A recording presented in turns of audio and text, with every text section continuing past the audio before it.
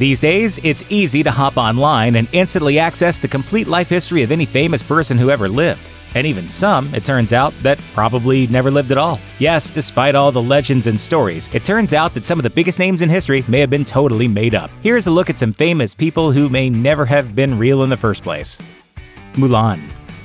Disney introduced audiences around the world to the legend of Mulan, but she was already a big deal in Chinese literature. The tale of a warrior's daughter dressing as a man and fighting in her ailing father's place is a timeless bit of badass girl power. Unfortunately, there's not much evidence that a real Mulan ever existed. The story of Mulan first appeared in the 6th century, not in the history books, but rather in an epic poem fittingly titled The Ballad of Mulan. The story didn't really become popular until a pair of plays written in the 16th and 17th centuries made Mulan a household name. Which is ironic, because one of the playwrights changed her family name to Hua because it was more poetic. Something that probably wouldn't happen if this was the story of a real person. Sorry, Mushu. All right, that's it. Dishonor. Dishonor on your whole family. Make a note of this. Dishonor on you. Dishonor on your cow. Robin Hood. The legendary English folk hero Robin Hood is well known for robbing from the rich and giving to the poor, residing in Sherwood Forest with his gang of outlaws, and wooing Maid Marian. The stories about him are certainly fictitious, but could they be based on the exploits of a real person? Or was Robin Hood totally made up? Identifying a single person as the basis for the famous outlaw is nearly impossibly difficult. That's because, as the stories about him began to grow in popularity in the 13th and 14th centuries, random English outlaws began to call themselves Robin Hood. So the historical records are littered with accounts of these many different Robins Hood. Robin Hoods? Robins Hoods? These guys. Nevertheless, some historians speculate that Robin Hood may have been based, in part, on nobleman Fulk Fitzwarren III, who rebelled against King John, one of Robin Hood's foes. If he was the basis for Robin Hood, then a name change was a good decision, as Fulk Fitzwarren doesn't have quite the same ring to it.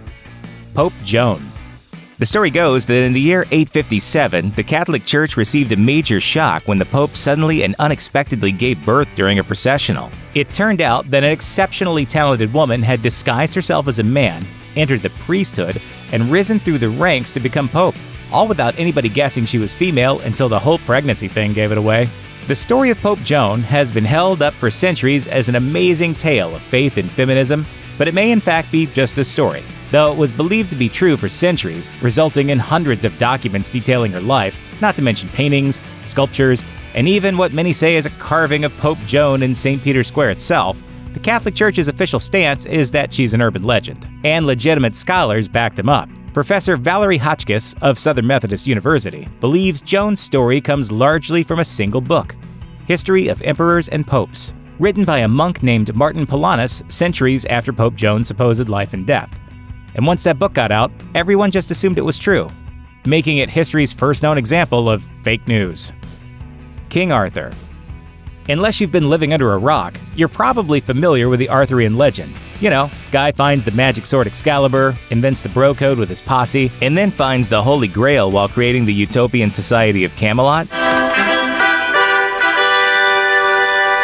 Camelot! Camelot! Camelot! It's only a model. Shh. Well, while these fantastical stories are clearly a mishmash of folklore, some believe the legends of King Arthur are based on a real person.